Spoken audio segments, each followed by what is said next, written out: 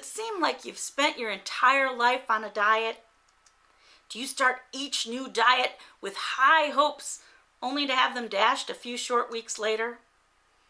Do you often find yourself on the diet rebound, eating more than you ever even thought you could? Hi there, my name's Jeanette, aka the Fat Chick, and I'm a plus-size certified fitness instructor. I've helped hundreds of people of all ages, shapes, sizes, and abilities learn to love their bodies and love exercise again. Welcome to episode 5 of the Right Now Show. Today, I'd like to talk to you about something I like to call the big fat cycle. This is the typical cycle of dieting and deprivation that so often leads to rebound eating and lifelong frustration. And since my personal big fat cycle so often includes cookies, I'm going to tell you about my big fat cookie cycle. Let's start by looking at an excerpt from a speech I recently gave about my big fat cookie cycle at Dickinson College for Love Your Body Week.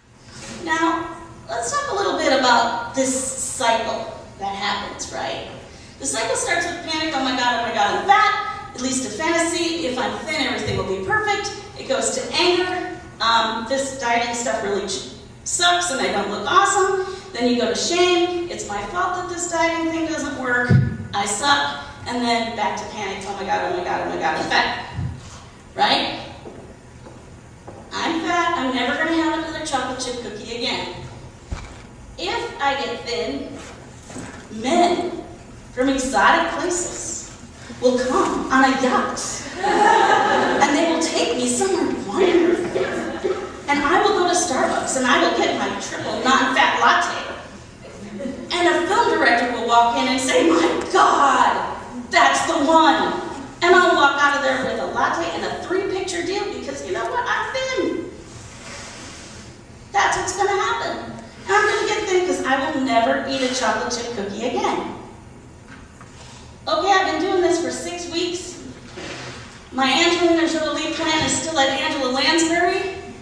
I have not had a cookie in 6 weeks. This is not a happy place in my life right now. I worked out for 2 hours this morning. I still can't wear my skinny jeans, and I want a cookie. I want a cookie. I'll just have one cookie.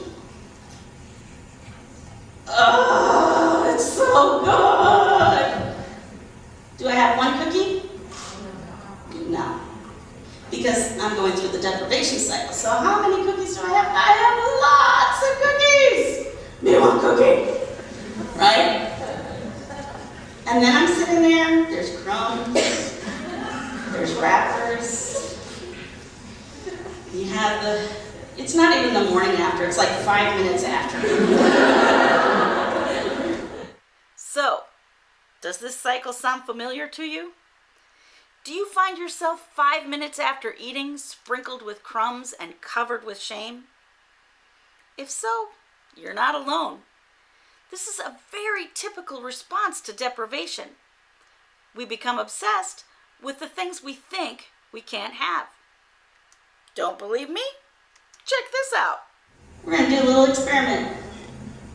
I want you to close your eyes.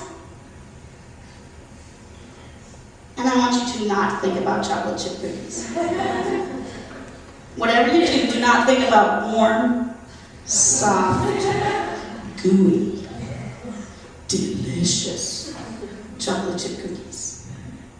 Don't think about it. Don't think about it. Think about anything else. Okay, open your eyes. How'd you do?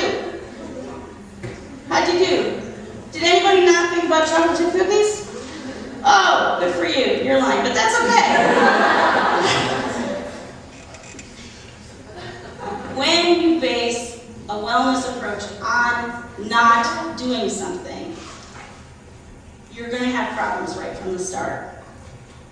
You need to base your wellness programs on positive actions, a positive approach, and that's what the Health at Every Size approach is.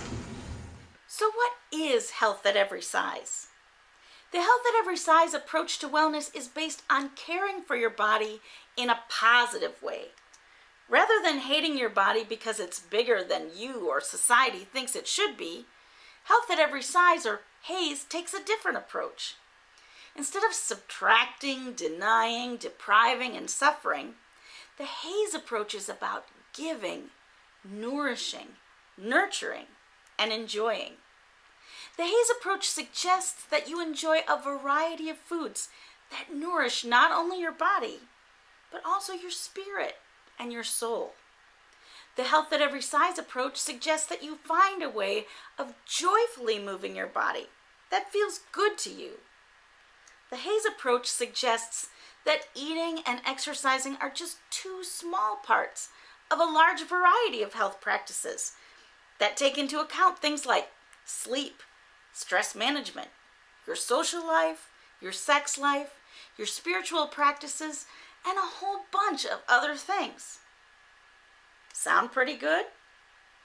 I can say that since I've embraced the Health at Every Size approach, I've never been happier, and I've never looked back. There's so much more to learn about Health at Every Size than I can share with you in this short video. So I've provided links to lots of awesome resources below. I hope you'll consider Health at Every Size as an important part of your wellness plan. And I hope you'll take the time to learn a little bit more about Health at Every Size right now. Remember, if you're enjoying the videos, don't forget to subscribe. And until next week, mwah!